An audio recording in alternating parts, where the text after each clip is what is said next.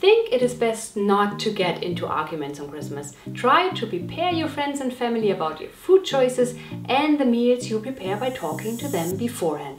One way of doing this is over a coffee, but you can also meet them for a meal or a nice walk. And if you cannot meet them, try calling them to address all their concerns. And when you host your own vegan Christmas, remember that it is the best way to show your loved ones how tasty SOS-free whole food plant-based food can be. Stay positive and welcome everyone with open arms.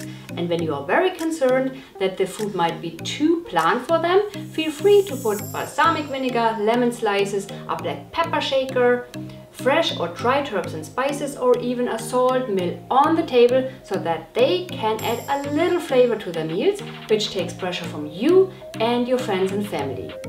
I have a delicious lasagna recipe for you today. First, I put tofu, nutritional yeast and different herbs and spices in a blender, added water and blended it until smooth. For the tomato sauce, I put salt-free chopped tomatoes, oregano, marjoram, sage and coriander in a bowl and stirred it thoroughly. I started by adding a bit of the tomato sauce in an oven dish, added a little water and topped it with the lasagna sheets.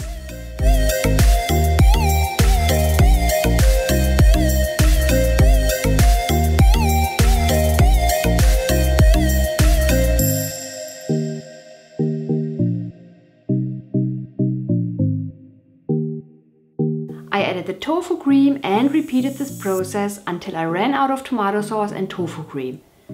It is essential to cover the lasagna sheets adequately with tomato sauce to get them al dente.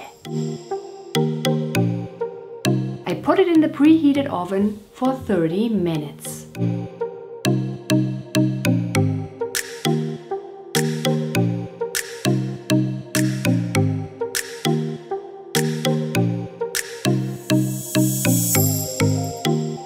If you feel like making this lasagna on Christmas or any other day, you can find the recipe in the description.